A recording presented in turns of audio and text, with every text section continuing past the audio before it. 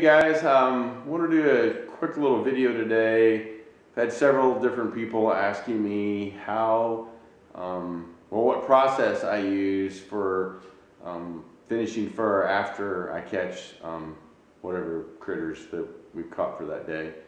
And I'll just start this video off by saying I am by no means a fur handling expert. You think, well, Dan, how can you not be a fur handling expert? You've been trapping on and off since you're like 11 years old. And the answer to that is most of my life I have just sold green fur. A variety of reasons for that. Number one, I didn't have time to finish fur. With my job and other things, I just didn't have the time. And number two, I didn't always have a place that even do that. So I just trapped and froze everything, and then I just sold everything green. Plus, back in the old days, there's all these local small town fur buyers, and you could just drive over there and sell everything green, and you didn't have to go very far. Nowadays, it's a little bit more complicated to find people. You know, a lot of those small town guys are all gone, so you might have to drive a long ways to find somebody that'll buy your fur and stuff like that. I mean, the whole fur market is kind of in flux right now anyway, with NAFA and everything else that's been going on. So that's really the reason that I am not a fur handling expert, just because I haven't done it for 30 years. I'm back into doing it again, started doing it in the last, couple years, and haven't really fleshed in a long time, and haven't really put up fur in a long time. So I'm kind of, they say, it's kind of like riding a bike, you'll never forget, but I'm having to kind of work out some of the kinks as I go myself.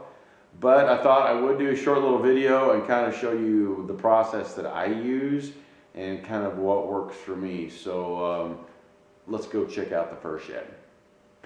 Okay, so obviously the first thing that we do is we come in and we go to the skinning machine area and I skin the critters. Now, since most of the time I am trapping early in the morning before work, my normal MO is whatever I catch that day, I will skin it when I get home. So I'll do a couple of different things. I'll either hang them outside. I have a big tree that I can hang stuff out of. Or if I only catch like one thing or whatever, I'll just go ahead and hang it here on the skinning machine. But if I got, couple coons or 3 coyotes or whatever I got, I'll just hang those outside in a tree, and then when I get home at the end of the day, I'll bring them in here and skin them. So what do I do with that? Well, that depends. Sometimes if I have time and it's just like maybe 1 or 2 animals, then I will move right over directly. Well, let me back that up. Generally, I seldom, if ever, go directly from the skinning machine to the fleshing board. And the reason for that is I like to wash all my fur. So generally what I'll do is, if I'm just pressed for time, sometimes I will go over and flesh them. And then, but generally what I'll do is I'll skin them, and then I'll either freeze them, or I'll take them right to the washing machine, which is right over here. And into the washing machine they go on the rinse cycle, rinse and spin. That takes about 18-19 minutes. Puts them through a big rinse and a big high power spin. Generally that gets the fur mostly dry, actually, believe it or not. It does a pretty good job of spinning it out, but there's still a little bit of wetness to it. So generally what I will do is I'll skin the animals, I'll wash them, and then when I wash them, I will hang them up over here. I have a drain here in the middle, and I'll usually just take my ladder that's sitting right there, and I'll bring them over here, and I'll throw 2 or 3 or whatever animals I got, 1, and I'll just throw them on top of, off of one of the foot pegs of the ladder, and I'll let them just drain into my drain here. I'll basically just dry overnight usually. And then what happens is the next day I will end up fleshing. So I'm usually at least 1 day behind. If they sit overnight and they've dried out, if it's a coon, I will always take that coon and stick it right there in the refrigerator, because I absolutely hate fleshing coons. That fat is just, if it's warm, it is just nasty. And it's just so liquefied kind of fat. So I throw them in once they're a little bit dry, they've hung overnight, they've dried out, I've washed the fur, into the refrigerator they go, and then when I get home after work and start skinning and fleshing for that night, then I just throw them on the fleshing beam right over here, and I'll start fleshing. What I do, I don't know what everybody else does. I have this little itty bitty little metal trash can that I just keep underneath my fleshing beam, and then all of the fat and meat and gunk just goes in there. I have a piece of plywood that is just down there to keep stuff from just getting all over the floor. Otherwise that stuff, that fat and nastiness gets slick, and I just don't want it to be all over my my concrete. And so I just catch everything in the little metal trash can. What I miss will just fall on the piece of plywood, and into the can it goes. And then I just empty the can every few days down in the woods, and just keep continuing with that process. So basically I am always at least a day behind by the time I skin, then by the time I wash, then by the time it dries, and then I'm, you know, a day behind all the time when it comes to fleshing. And then once I flesh, I throw everything up here and let it hang on boards. And then once it's dry, on this board over here currently right now is where I'm just hanging everything to dry. And then once it's dry, then I throw it over here on one of these other areas where I've got stuff hanging, and then I just keep going until I fill it up. And usually I fill up that whole board, I'll fill up this whole board, and inevitably I'll end up filling up most of this board, and then I'll end up with just a few pegs right out here at the end where I've got some animals that are drying. Now, what inevitably happens is I get behind. So when I get behind and it looks like I'm going to be behind, once that animal is sitting on the ladder and it's dried overnight from being in a washing machine, I'll roll it up and take it over here and put it in the freezer.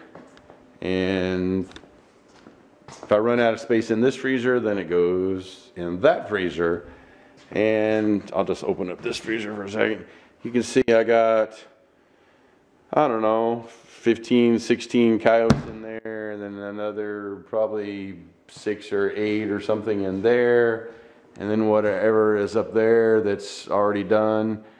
So I'm always behind, and part of that is I'm not super fast, somewhat fast, but just I don't worry about being super fast. I try just to take my time and do a good job, but that's really not the big reason. The really big reason is I just run out of time. Between skinning and working all day, then I'll have days where I've worked long days and I won't get home, and then maybe, you know, you're out here until 10, 11, 12 o'clock. Well, then I'm getting up at 4:45 or 4:30 to go run traps, and inevitably what happens is I'll just say, screw it, I'm going to bed, it's 10:30, I'm tired, and into the freezer the critters will go.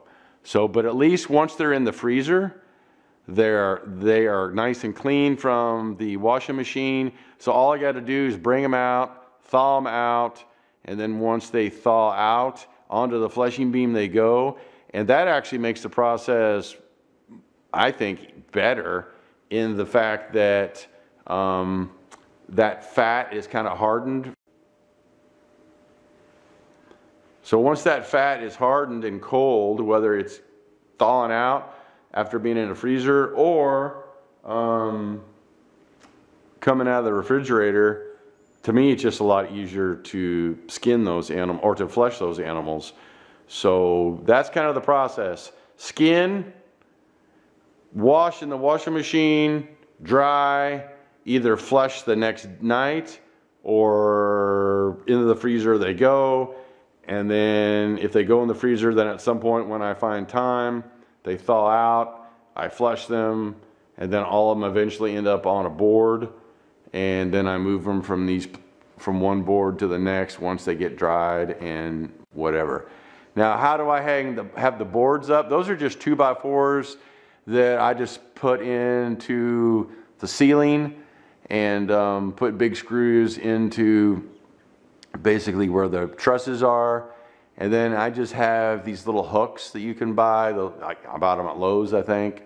And that's what I hang everything on, whether it's dry fur or whether it's just the boards. Now the boards that I use for the coyotes and the cats, because they're the same boards, are those adjustable boards. And how I hang them is I just put a little zip tie in the top, and then I just use the zip tie to hang them off with. And then of course I did the same thing on the coon boards. I just added little zip ties on the back of them up here, drilled a little hole in them, put a little zip tie up there, and that's what I hang all the boards on. Honestly, I think hanging these boards is kind of a pain in the ass.